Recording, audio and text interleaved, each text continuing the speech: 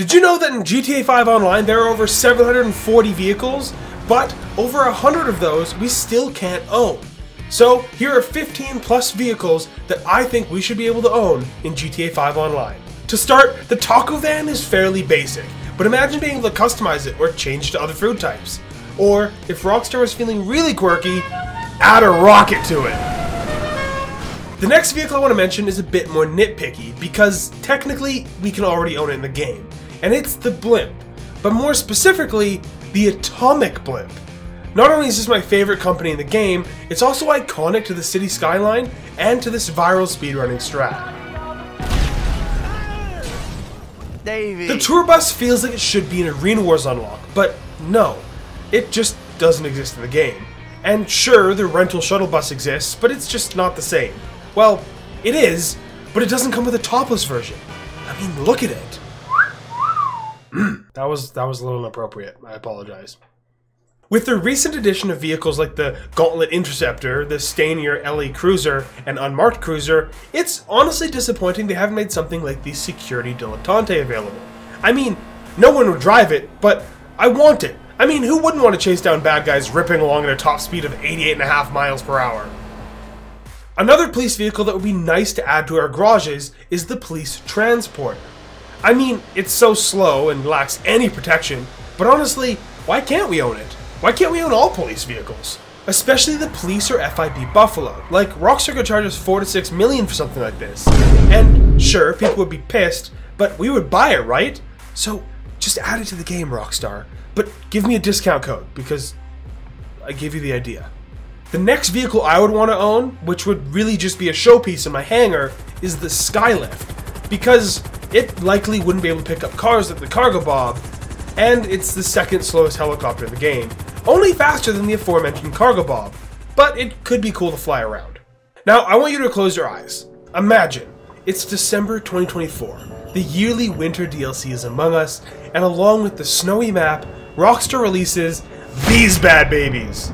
You see? You can open your eyes now. These bad babies! All 9 exclusive snowy vehicles straight from North Yankton. The Acia, Burrito, Emperor, Fieldmaster, Mesa, Saddler, Rancher XL, and 2 more police cars. The Police Rancher and the Police Road Cruiser, which is the only vehicle to not have a non-snowy variant. So it would be a new car entirely. Now that's a completely free, zero-effort DLC for winter that I think people would be somewhat happy with. Okay, now I may be the only person wanting a utility truck, but all 3 of these would be great for roleplay, filmmaking, or just to have. And don't go saying they don't have any customization, because the cargo version has many different options for what to haul with it. Added bonus, the Cherry Picker version is one of only 2 drivable cranes in-game, the other being locked to a story mission. Now, I thought I mentioned them all, but I forgot one police vehicle we should be able to own, and I think you'll agree with this one. The police bike would likely be severely overpriced, and probably cost about the same as the Mark II. But hey, it would finally complete our police collection. Luckily, the Chop Shop DLC finally added the ability to own and operate a tow truck. Kind of. You can only haul specific vehicles at specific times in specific locations. And I understand why, because back in the day you could hook up numerous tow trucks to each other and completely break the game. But why can't we just drive the small tow truck around the map and tow other people's cars? Just take away its ability to link to other tow trucks, or don't, I don't care. Also, the small tow truck is just better looking in my opinion. Now the next one might just be a technicality because technically we can own this in-game. But the ramp car we got is not the same as the ramp car in its missions. Just give us the option to put a spoiler on it. It's harmless and it looks amazing.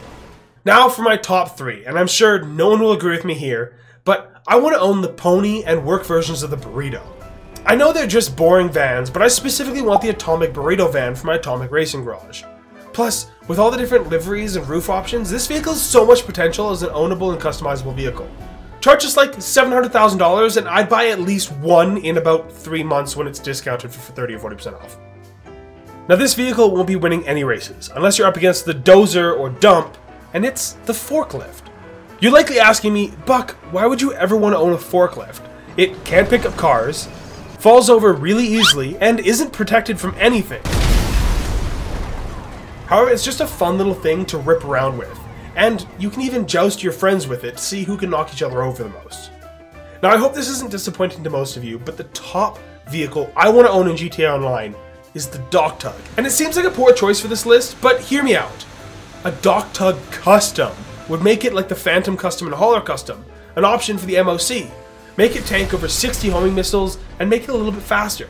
It looks ridiculous towing massive trailers, and it's just kind of quirky in that way. Which is my favorite type of vehicle, if I didn't make it obvious with that list.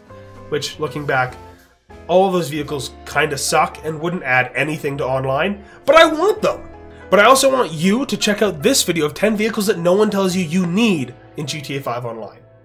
What if I told you the go-kart's not on that list? Would you believe me? Only way to find out. Click it.